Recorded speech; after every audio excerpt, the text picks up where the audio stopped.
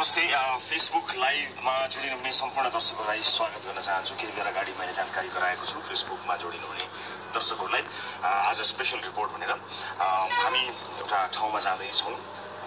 आजको कार्यक्रम सम्भवतः हामी त्यहीँबाट प्रत्यक्ष प्रसारण गर्नेछौँ। अन्य कुनै असुविधा नभएको खण्डमा विशेष गरेर देशको सीमाहरू मिचिएको समाचारहरू आइरहँदा हामी स्टुडियोमा मात्र बसिरहन सक्दैनौँ।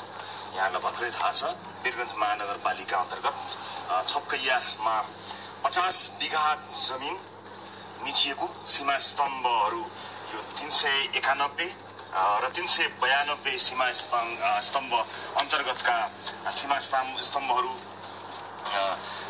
को विषयमा यहाँले न्युजहरू थाहा पाइरहनु भएको छ होला।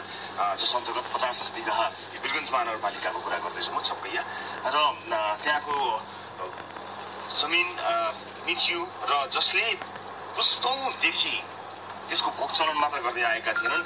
नम्बरी लाल पूर्जा समेत उहाँहरूसँग भएको परिप्रेक्ष्यमा यो नम्बरी जग्गा जसको लाल पूर्जा आफूसँग भएको र ट्याक्स सरकारलाई तिर्दै आएको परिप्रेक्ष्यमा यसरी सीमाहरू मिचिएको परिप्रेक्ष्यमा देशका सीमाहरू पटक पटक होइन, दुई पटक होइन, पटक पटक मिचिरहेको अवस्थामा हामीले निर्णय गर्यौं स्टुडियोमा होइन, हामी त्यही क्षेत्रमा गएर कार्यक्रम सञ्चालन गर्छौं।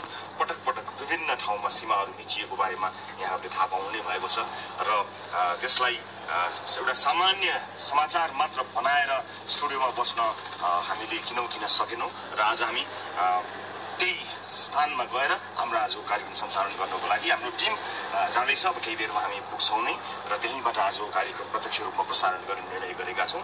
अवश्य पनि आफ्नो देशको सीमा मिचिएको बेलामा नबोले कहिले बोल्ने र यसै पनि हाम्रो कार्यक्रम सर्वसाधारण नेपाली दाजुभाइ दिदीबहिनीहरूको आवाज बन्ने कार्यक्रम हो। यस अर्थमा विभिन्न किसिमका रिपोर्टिङहरू गर्ने क्रममा यो रिपोर्ट साँच्चै नै आफ्नो मुलुकको जमिनको आफ्नो मुलुकको सीमा मिचिएको अवस्थामा हामी त्यहाँ नपुग्ने त कुरै भएन। हामी त्यहाँ पुग्दैछौँ। मानिसहरू आफ्नै दाजुभाइ बीच 1 इन्च जमिनका लागि मुद्दा मामिला जिन्दगी भर लडिरहन्छन् भने यो त मुलुकको आफ्नै भूमि जसलाई बारम्बार विभिन्न समयमा विभिन्न ठाउँबाट मिचिने विषय भएको छ। यसको विरुद्ध कडा प्रतिवाद गर्न, यसको वास्तविकता जान्न र दबाव सृजना गर्न हामी लागेका छौँ। हामीले आजसम्म कुरेका थियौँ गृह मन्त्रालयबाट केही आउला कुनै पनि किसिमको विज्ञप्ति अथवा यसको आधिकारिक भनाइ आउला भनेर हामीले प्रतीक्षा गर्यौं, तर हामीले त्यस्तो नदेखिसकेपछि आज वीरगञ्जबाट नै कार्यक्रमलाई प्रत्यक्ष रूपमा प्रसारण गर्नको निमित्त हामी लागि परेका छौँ र धेरै दर्शकहरूले हामी यसरी जाँदा हाम्रो सुरक्षाको बारेमा एकदमै धेरै चिन्ता लिनुहुन्छ र दर्शकहरूलाई जानकारी गराइदिउँ। भर्खरै केही बेर अगाडि मेरो स्थानीय प्रशासनसँग विशेष गरेर सिडिओसँग कुराकानी भएको छ। सिडिओ साहबले सुरक्षाको चिन्ता नगर्नुहोस् भन्नुभएको छ र उहाँसँग कुराकानी गरिसकेपछि म फेसबुक लाइभमा छु। सो देश विदेशमा बसेर जति पनि दर्शकहरूले चिन्ता अभिव्यक्त गर्नुहुन्छ म त्यसको लागि धेरै धेरै धन्यवाद दिन चाहन्छु। तर स्थिति त्यस्तो छैन। हामीले सुरक्षाको प्रबन्ध मिलाएका छौँ र स्थानीय प्रशासनले हामीलाई पूर्ण सुरक्षित रहेको जानकारी गराइसकेको परिप्रेक्ष्यमा हामी अब केही बेरमा त्यहाँ पुग्नेछौँ र कुनै बाधा अडचन कतै केही नभए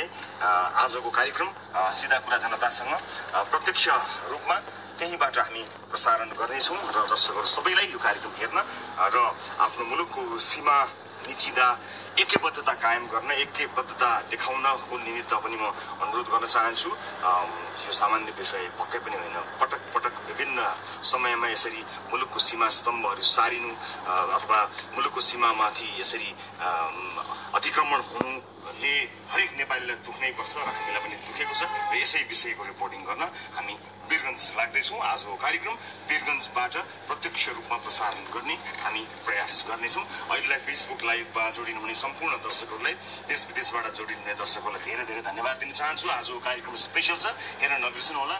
नमस्ते।